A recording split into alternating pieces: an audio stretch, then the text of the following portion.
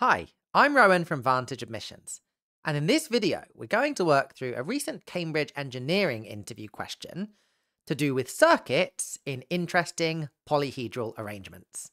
This question will really test our understanding of the principles to do with how current flows around circuits and how we can compute total effective resistances.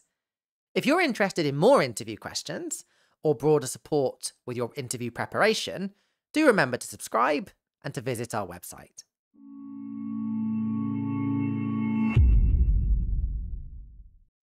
So we're given some platonic solids made of wires, each of which has a resistance R. So even though in school we'll often think about wires as ideal, as having a zero resistance, here we think of them as having an internal resistance. So if you like, you could think there's a little invisible resistor on each wire that supplies this resistance. It's a nice way to conceptualize generally internal resistances. And we imagine connecting the terminals of a cell across this platonic solid for each of the three cases, across A and B, the points marked A and B. We need to figure out the total effective resistive load of that circuit, essentially.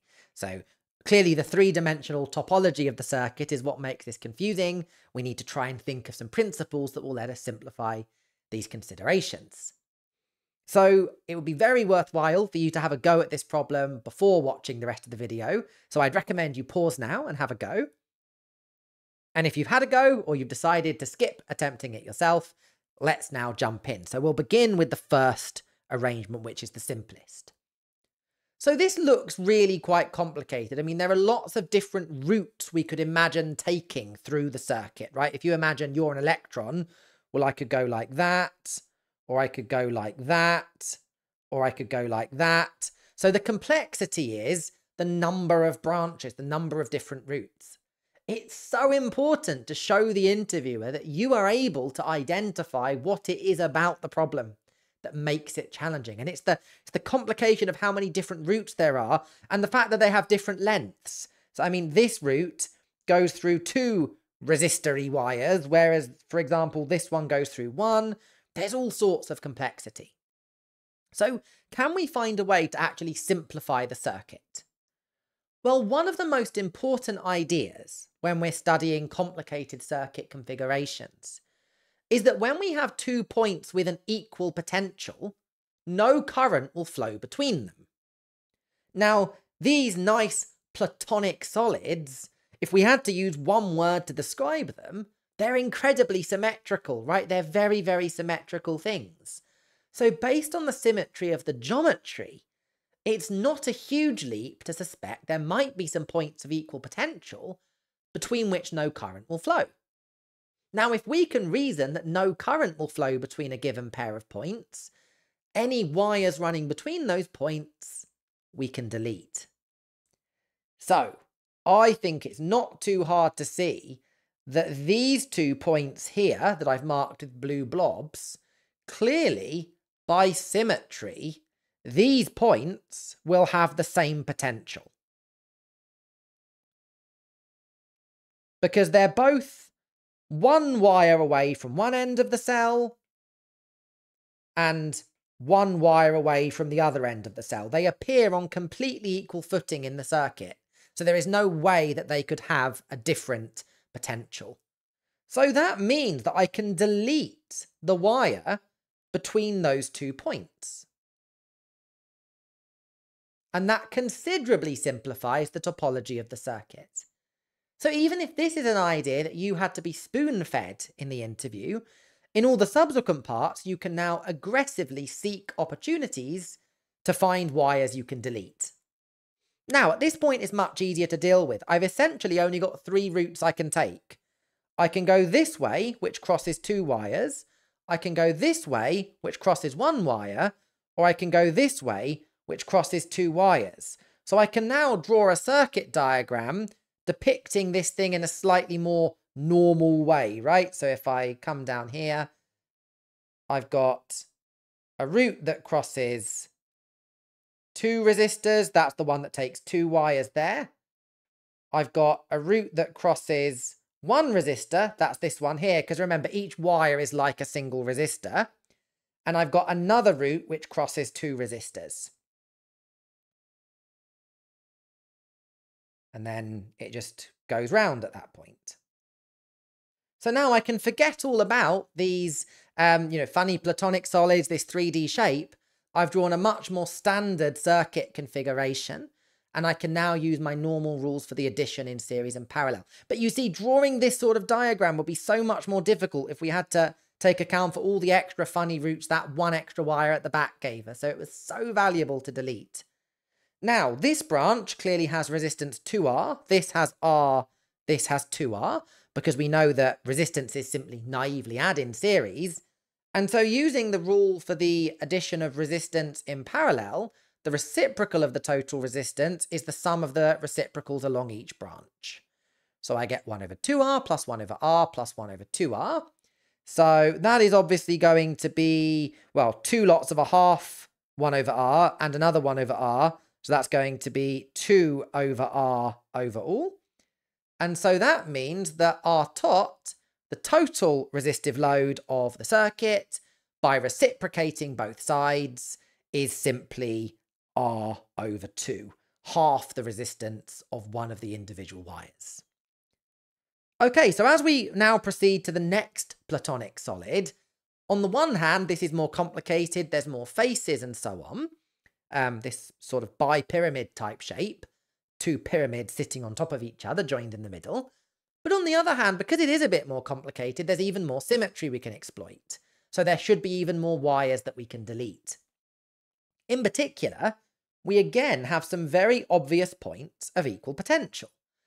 Now, if we had to be spoon-fed in the first part, this is an opportunity to show the interviewer how teachable we are, that we can understand new ideas and apply them. We don't need to be sort of shown lots of examples to be able to quickly learn a new idea and apply it. So you can always rebound from having trouble on the first part by showing your adaptability, your ability to use these ideas. These points clearly have equal potential, again, just by an obvious symmetry argument. They're all 1 away from each cell, each terminal of the cell. There's no reason why there could be any discrepancy. They appear on completely equal footing. So I can delete any wires that run between points of equal potential because I know that no current will flow along such a wire. And so now, in some sense, this is actually simpler than the other case because I've just got 4 routes I can take. Once I start a route, that constrains the rest of my journey. So I've got 1 route there, 1 route there, 1 route there, 1 route there. So there would have been an explosion of more routes if we hadn't realized we could delete those wires. So what have I got then? Well, again, I'll draw a sort of normal topology circuit diagram. So I've just got 4 routes, each of which have 2 resistors.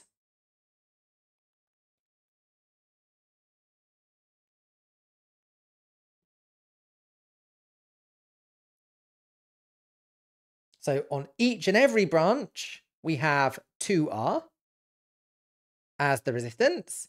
And so again, using the rule for the addition of resistances in parallel, I get that 1 over the reciprocal of the total resistance is, well, it's going to be 4 lots of the same thing, which is 1 over 2R, which is 2 over R.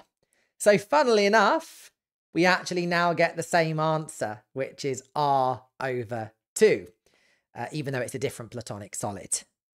Right, so now we come to the final solid.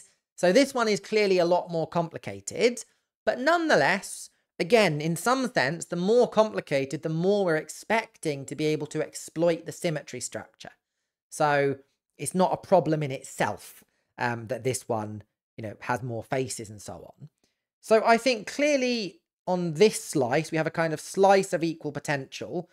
All of these points clearly have the same potential because they're all 1 away from this terminal, and then they're 2 away from this terminal. They're just rotated images of each other, right? There is no way for any one of them to be singled out as special relative to another. So by symmetry, they must be the same. But then I've got another sort of slice of equal potential points, which are the same as each other, but not the same as the blue guys. So now this case is a bit more interesting. We've got different equipotential slices. So that still lets me delete a bunch of wires. But now we're going to have to think a little bit more carefully, I think, about what routes we can take, what the actual paths are so that we can unpack an ordinary circuit diagram. So it seems that I've got, first of all, if you start at B, you've clearly got 1, 2, 3, 4, well, 5, right? You've got 5 choices because these are pentagonal slices, the blue and the red slices. You've got 5 choices for which wire to flow along to the blue surface. So first of all, I've got 5 parallel resistors. Those are my 5 wires. And they take me to the blue surface. And then each one of those, so I'm not going to join those up because I'm actually at a different point on the blue surface. For each point on the blue surface, I've then actually got 2 different routes I can take to get to the end. So for example, suppose I'm here. Well, I can go that way, and then I have to go that way. Remember, I've deleted the other wires. Or I can go that way, and then I can go that way. So that means that each one of these configurations is itself in series with 2 different 2 resistor branches, right? So this is the thing that takes me to a special point on the blue plane. So for example, this one might be this one.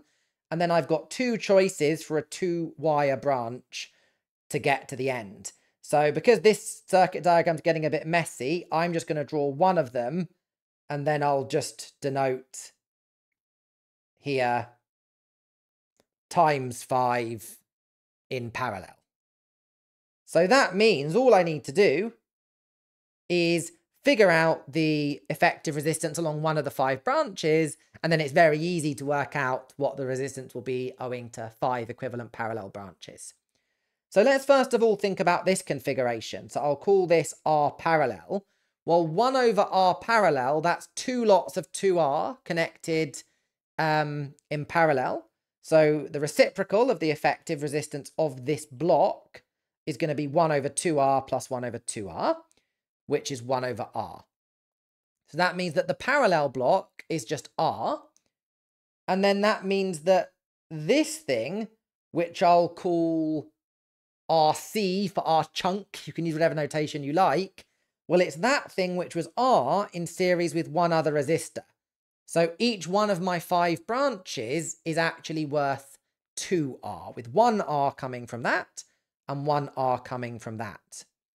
So now I know my total resistive loads reciprocal, I actually had 5 lots of that connected in parallel. So I get 1 over 2R, and I get it 5 times, once for each of the branches. So I get 5 over 2R. And so for the first time for this solid, we actually get a different value for our total resistive load. It's now 2/5 R rather than R by 2. So all of the parts use the same idea, but see how the geometry and the complexity gradually ramped up. So if on any one point we had trouble, we had an opportunity to show that we could take what we learned and apply it to an even more complicated subsequent case. And if you enjoyed this question and you'd like to explore these ideas further, you might like to have a go at the case of a cube. I hope you found this question interesting. Comment below to let us know what you'd like to see next. And if you want to see more interview questions and advice on interview preparation, do remember to subscribe. If you're interested in more intensive support with your interview preparation, do also remember to visit our website. And thank you very much for watching.